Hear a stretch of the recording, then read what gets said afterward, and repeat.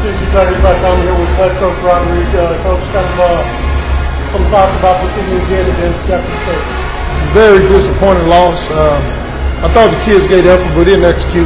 Defensively, you know, they had their way with us, and that's not kind of defense we play at Tennessee State. We're not going to play that kind of defense. We'll have to get in and get that fixed. I thought our offense fought all night long. We were able to run the ball, throw the ball. We did whatever we needed to do in the second half after we made some halftime adjustments. But defensively, you know, I thought, you know, we got some things fixed. We came out and got a couple stops in the second half, but it wasn't enough. You know, credit to them. They did a good job preparing. They attacked us where we were weak. We had a couple guys out, but there's still no excuse. You know, Jashawn Bryant didn't play, and, you know, we still got a couple of corners out. But at the end of the day, they ran the ball on us. And if a team was able to run the ball on you, that means they were more physical than you were that day. And we got out physical today, so we got to go back to the drawing board and get that figured out. Cam Rosenwald comes in just before halftime and kind of, you know, moved down the field in 1 minute, scored, and then led another spark through the second half.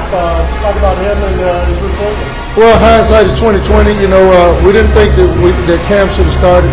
You know, he didn't take any reps all week, but you know, he felt well enough to play today. We worked him out a little bit yesterday. He moved around pretty good. But, you know, we've got a conference season coming up and all of that, and we didn't feel it necessary to start him. But, you know, when Octavia struggled a little bit, you know, throwing the football, we thought we needed him. We knew we saw something, you know, in the secondary and in the defense where we could get some balls thrown, and we had to get him in there, and he was able to be real successful. Big performance by both Stephen Newbold and Chris Rowland. Obviously a dangerous pair, but you know, you kind of did it even with your running attack and even in depth without Malik Moore and falls out of the backfield. We learned how to play defense. We'll be dangerous. Where do you kind of go in this week and kind of restructuring that from the defense? It's a very talented unit. Yeah, I mean, you know, we got talent. We got to get guys back on the field. You know, Jashawn Bryant is probably our leading tackle. He didn't play tonight.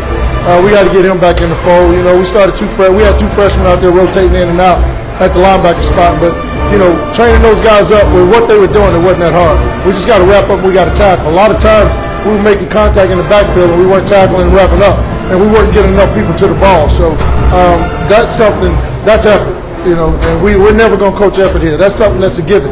So we got to do a better job of getting those guys to see the magnitude of this game. We knew that this was going to be a dogfight coming out. This wasn't this Tennessee State, Jackson State. I said that in all of my pregame interviews and all of that.